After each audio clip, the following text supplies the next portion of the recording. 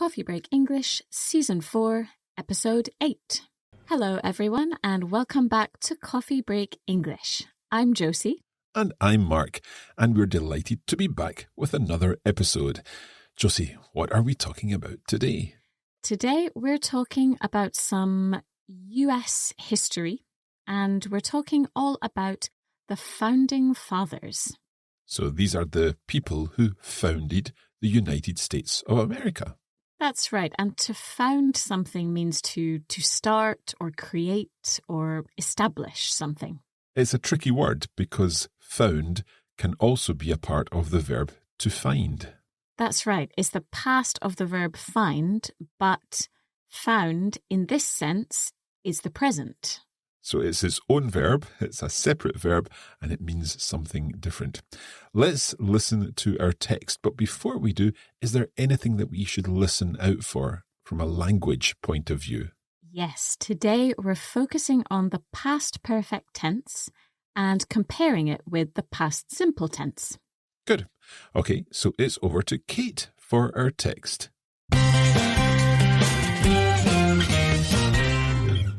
Hey, Josie. Hi, Mark. This is Kate, and I'm back with another text. Today, we're going back in history to discover the origins of our country as we know it today. The United States of America is one of the world's largest countries, yet it was originally formed by just a few people. The Founding Fathers were the 7 men who united the 13 colonies and gained independence for the USA. They were John Adams, Benjamin Franklin, Alexander Hamilton, John Jay, Thomas Jefferson, James Madison, and George Washington. Each Founding Father played a different part in influencing U.S. independence. But together, they separated North America from Britain and built a government for the new United States. Most of the 7 had had no political experience, and they had come from other backgrounds such as medicine and law. Adams, Jefferson, and Franklin were members of the committee which wrote the Declaration of Independence, and Jay and Adams did the first work on the U.S. Constitution. Washington, Adams, Jefferson, and Madison all served as president. Jay was the nation's first Chief Justice, and Hamilton was the first Secretary of the Treasury. The 7 men had considered themselves British subjects, but after they declared independence and founded their new country, they became patriotic Americans, creating the strong national pride that many U.S. citizens still feel today. The Founding Fathers are some of the most important figures in U.S. history, and it is thanks to their work that their country became so large and powerful. Their dedication is remembered by proud U.S. citizens who honor their legacy and continue their patriotic spirit.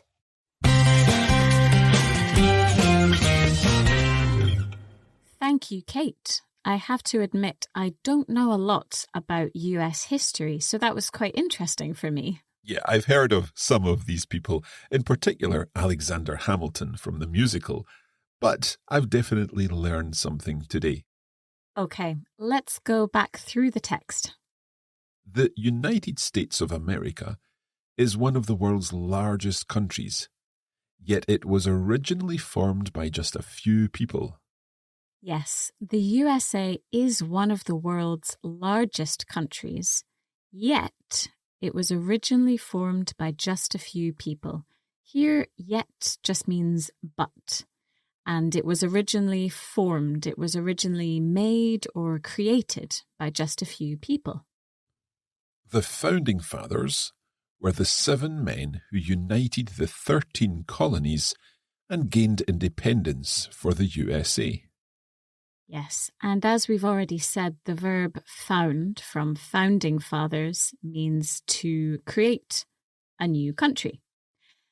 And these men, they united the 13 colonies, they joined these colonies together and gained independence for the USA. They got independence, they earned independence for the USA. They were John Adams, Benjamin Franklin, Alexander Hamilton, John Jay, Thomas Jefferson, James Madison, and George Washington. Okay, that's just their names, so I think we can continue. Each founding father played a different part in influencing US independence, but together they separated North America from Britain and built a government for the new United States. Yeah, so each founding father played a different part. What does it mean if you play a part in something, Mark? You take a role in something. That's right. So you have an important role in something. So it means that every founding father was important in some way, and they were important in influencing US independence. If you influence something, you use your power to do something or get something. Let's continue. Most of the 7 had had no political experience, and they had come from other backgrounds, such as medicine and law. Yes, in this sentence we have 2 examples of the past perfect tense. The first one is a little difficult. Most of the 7 had no political experience, but let's come back to that one. The second example is they in this case is the founding fathers. They had come from other backgrounds such as medicine and law. First of all, what is a background in this case? Your background would be your experience in life, your family, your education, your financial status. Exactly. So when we say that the founding fathers had come from other backgrounds, this means that before they founded, before they created the United States of America, they did other things like medicine and law. And we use this tense, had come from other backgrounds, to describe this. Can you tell us more about this, Mark? Okay, so it's before the point in the past that we're talking about. This morning, I arrived at the office. I had eaten breakfast before. Exactly, that's right. So this tense, the past perfect, it describes something before the point in time that we're talking, before the past. Maybe another example could be, when I arrived at the cinema, the film had started. Okay, so how do we form this tense, Josie? Yeah, good question.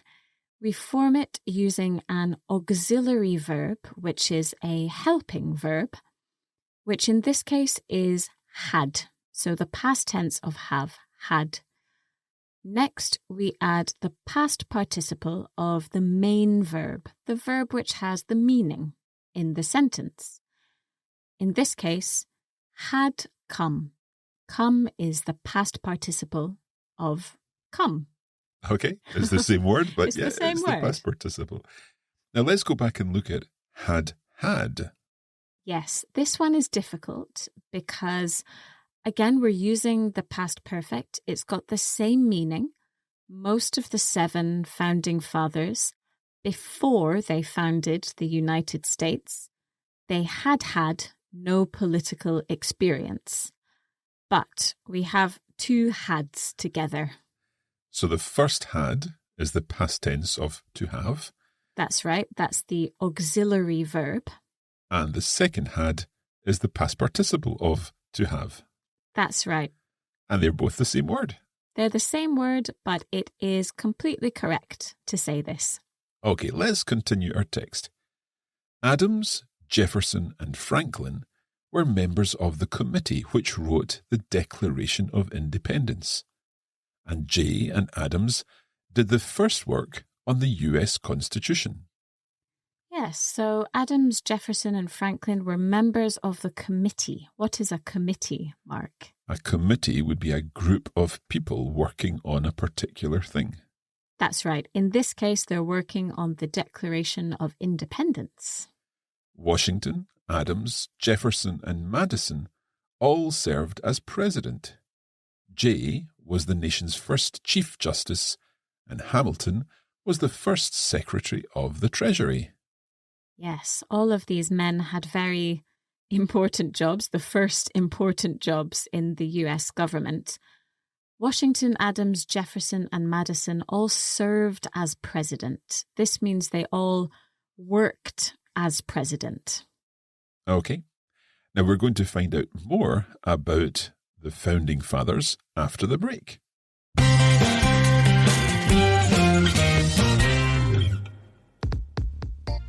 The Coffee Break English podcast is helping you to improve your understanding of English.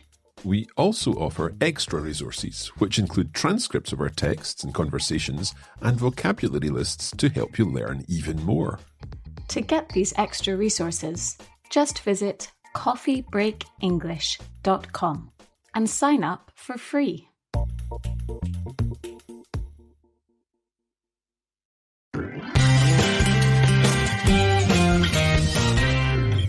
Welcome back to Coffee Break English. We're talking about the founding fathers of the USA and about the past perfect tense. One of the things I like about the past perfect tense is that it often works very similarly in other languages. So have a think about whether your language works the same way as English. Yes, good idea. Let's continue with the text. The 7 men had considered themselves British subjects, but after they declared independence and founded their new country, they became patriotic Americans, creating the strong national pride that many US citizens still feel today. Okay, this is quite a long sentence. Let's break it down a little bit. We start with another example of the past perfect. The 7 men had considered themselves British subjects. First of all, a subject is a person who is governed or ruled by a king or queen. So in this case, it would have been whoever was the king or queen of Britain at that time. So these 7 men, they had considered themselves British subjects. This means that before they founded the USA, they considered that they were British, essentially. And we use the past perfect here because they considered this before the point in the past that we're talking about. So the 7 men had considered themselves British subjects. If we think about the timeline, then originally, at the beginning, they considered themselves British subjects, and then at the next point in time, they declared independence, and after this, they became patriotic Americans. So declared and became, they're both simple pasts. That's right. They are both the past simple tense because this is the time that we're talking about in this text. It's in the past, but it's in that point in the past. There's another interesting verb in here in the past, Josie. There is. So after they declared independence and founded their new country, founded is the past tense, the past simple tense of this verb found, which means create this new country. So be careful because as you mentioned at the beginning, found can be the past simple tense of find, but founded is the past simple tense of found. It's tricky. Okay, they became patriotic Americans. What does patriotic mean, Josie? If you're patriotic, you love your country and you feel loyal to it. It could also be pronounced patriotic as well. And so they became patriotic Americans, and they created the strong national pride that many US citizens still feel today. What is pride, Mark? Pride is the state of being proud of something. In this case, proud of their country. That's right. So someone who is patriotic or patriotic is proud. They have pride. Good. The Founding Fathers are some of the most important figures in US history, and it is thanks to their work that the country became so large and powerful. Their dedication is remembered by proud US citizens who honour their legacy and continue their patriotic spirit. Yes, so their dedication is remembered by proud US citizens. Their hard work, their devotion. Okay, and their dedication is remembered by proud US citizens who honour their legacy. That's quite a tricky sentence. Yes, so let's break it up into the individual words. To honour is to treat something with respect or admiration. And what's a legacy? The legacy is what someone leaves after they die.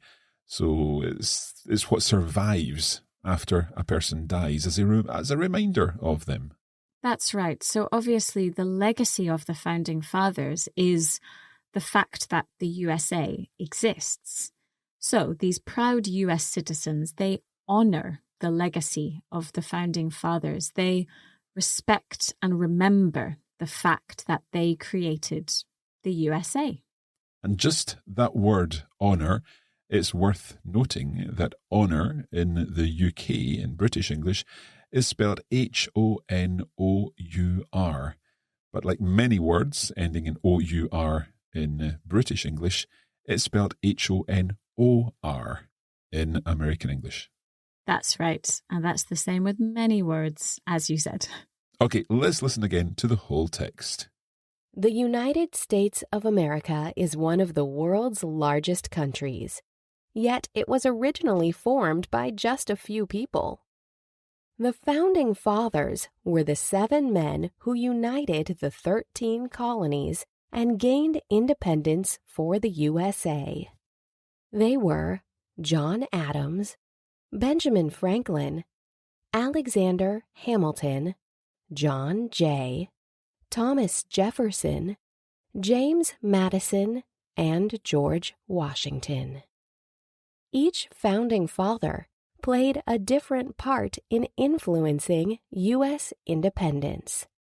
But together, they separated North America from Britain and built a government for the new United States. Most of the 7 had had no political experience, and they had come from other backgrounds such as medicine and law. Adams, Jefferson, and Franklin were members of the committee which wrote the Declaration of Independence, and Jay and Adams did the first work on the U.S. Constitution. Washington, Adams, Jefferson, and Madison all served as president. Jay was the nation's first Chief Justice, and Hamilton was the first Secretary of the Treasury. The 7 men had considered themselves British subjects, but after they declared independence and founded their new country, they became patriotic Americans, creating the strong national pride that many U.S. citizens still feel today. The Founding Fathers are some of the most important figures in U.S. history, and it is thanks to their work that their country became so large and powerful. Their dedication is remembered by proud U.S. citizens who honor their legacy and continue their patriotic spirit.